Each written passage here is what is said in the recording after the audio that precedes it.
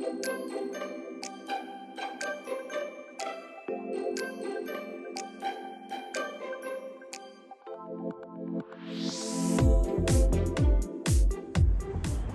and welcome to Japanese Garden Bristol. The last video I put up, I said that I'll be back in April. Well, things have changed. I'm not going to be back in April. I'm just going to put videos up every now and then because I don't get time to put them up once a week. So I've got quite a few waiting to go up. I will get on with them and get them up when I can. So in this video, it's going to be a quick video because I've done it many times in other videos, but you got to watch the whole video to try to see what I'm doing. This video, I'm going to do a quick video of how I'm going to screen this sliding door here. So let's get into the garage and I'll show you how it's done.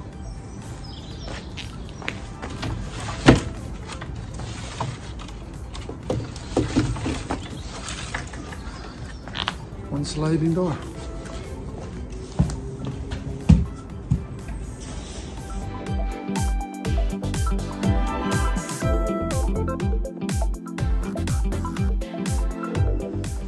Okay, so we're in the garage now. I had a bit of a problem.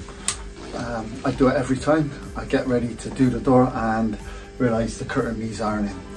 Always iron the curtain, get the creases out, otherwise it won't come out.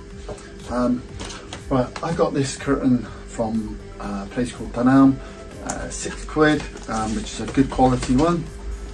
There it is there. The one I had before was from Asda and it wasn't that good. It was a £2 one, so obviously cheaper, not as good. It ripped a little bit. I ripped it somehow because this door gets used a lot in and out, sliding for the filters. So I'm going to put a better quality curtain on, but £6 is nothing. So, okay, I'm going to show you how to do this. The tools you need, okay, clear silicone. Okay, make sure it's clear silicone because you don't want a colour silicone sticking out. A stapler, okay, you need one of these wall stapler. Possibly an hammer if the stapler didn't go in, staples didn't go in, and obviously plenty of staples just in case. Okay, so I'm going to get it set up. I'll be back in a minute.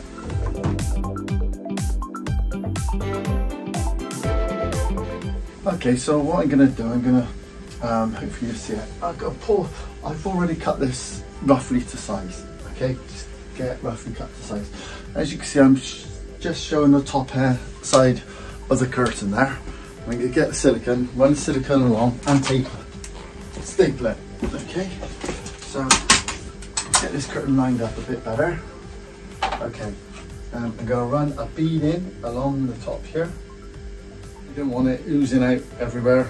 Don't do a massive load of it, just a little bit. Then what you're going to do is pull the top of it onto the silicone. Okay, and once you get it in place, rub it down, make sure everything else is in line.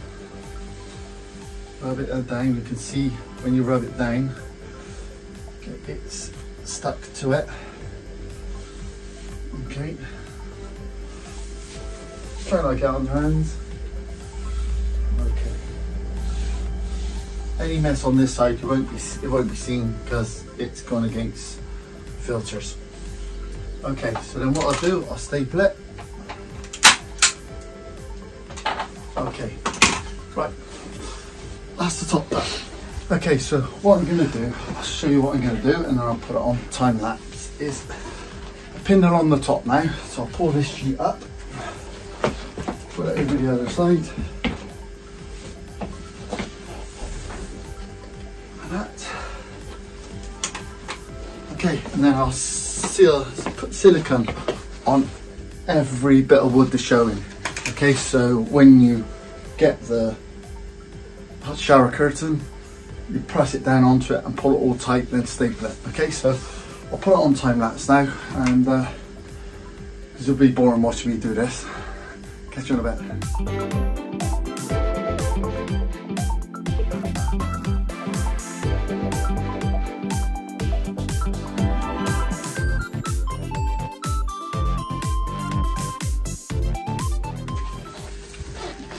Okay, so I've done that now.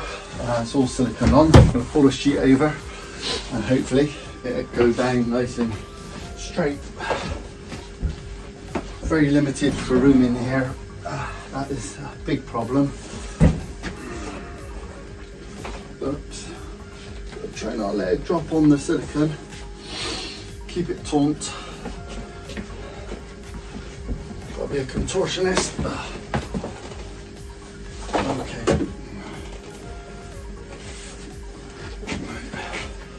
Lower it down. Steady. Nice and taut. Okay.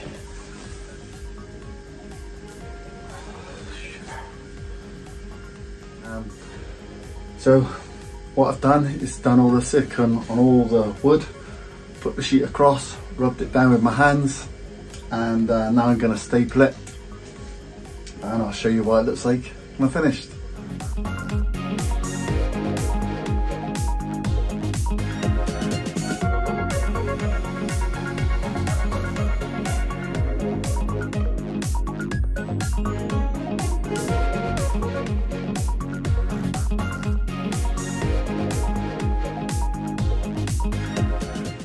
Okay, so I've put the sealant on and I've stapled it all around the outside. I'm going to whack a few staples through the middle, but first I'm going to lift it up and see what it looks like. Moment of truth. There we go.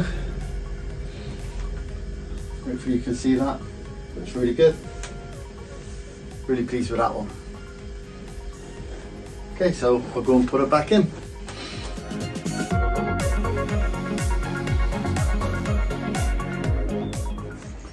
Okay, so it's a moment of truth to see if it actually works. See if it fits and looks good.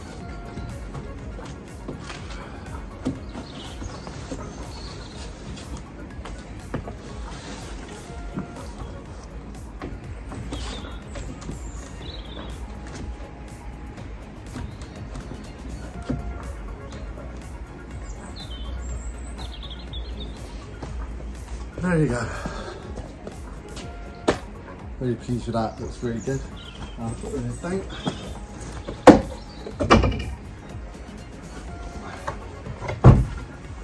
Okay, so there's my Japanese screw. I got a staple stuck out down the bottom there. I'm going to get that out in a bit and push it back up. So yeah, that's how I do it. You can see it on other videos of mine, but I thought I'd show a quick video of it. And if you want to see how I made this and the moving bed filter inside, then look at my other videos, it's all there. Everything I do in my garden I've been putting on YouTube, so you should be able to find it somewhere. Well, thanks for watching. Hope you subscribe and keep watching. I've got a lot more coming up this year. The thing is, I'm finding a problem trying to edit it all, so we'll get around to it. And yeah, got a lot more to show you guys, so keep watching and I'll catch you next time.